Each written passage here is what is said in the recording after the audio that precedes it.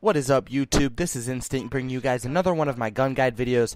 If you guys are enjoying these videos, please don't forget to subscribe to my channel because subscribing will give you guys notifications when all of my new videos come out. I've been uploading new videos every morning since I started my channel about 2 weeks ago, so if you're interested in my videos, please subscribe to watch the day-by-day videos that I will be uploading every morning. So today we're going to continue with the SMG class with a review of the VEPR. First off, guys, the VEPR is given a moderate recoil rating. This gun has a decent accuracy at close range, but the accuracy falls off greatly when you shoot this gun at longer ranges. Now, there are a few submachine guns that do fall off greatly, the VEPR being one of them, but all the guns in Call of Duty Ghosts do fall off in terms of accuracy when you shoot them at longer ranges, but these few submachine guns that I've mentioned recently do fall off at a faster rate, so shooting this gun at long range is not going to be very effective. This gun is effective at close to medium range, but just do not expect to win a gunfight at long range against something like an assault rifle. Next, guys, the VEPR also has the average damage output. This gun does 35 damage at the closest possible range and 20 damage at the furthest possible range.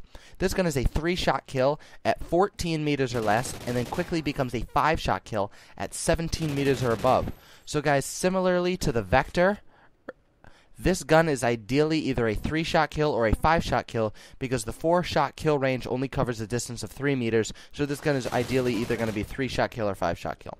Comparing this gun to the Vector does have a longer 3-shot kill range, but the VEPR does have a better rate of fire that we will talk about soon.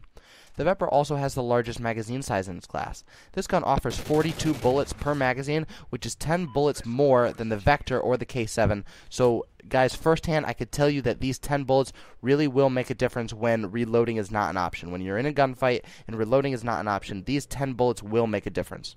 Lastly, guys, the VEPR does have a less than average fire rate.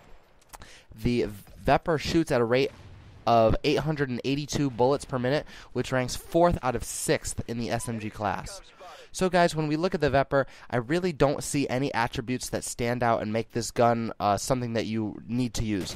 This gun has a low to average 3-shot kill range. The accuracy of this weapon is average, and it does have a lower than average rate of fire. The only thing that this gun sort of stands out with is its magazine size, but adding the extended mag attachment to any other SMG will outweigh this gun's sort of perks. So, guys, if you were looking for a powerful SMG that will bring your kill-to-death ratio up drastically, I'm sorry to say, but I don't believe the VEPR is going to be able to do that. Fortunately, I do cover some other submachine guns. Actually, I cover all the submachine guns, so if you guys are interested in learning about which submachine gun is going to bring your KD ratio up, please don't forget to check out my other videos. So if you guys did enjoy this episode of InStiiNcT's Gun Guides, please don't forget to like, comment, subscribe to my channel, and don't be afraid to press a few buttons on this next screen. Thanks, guys.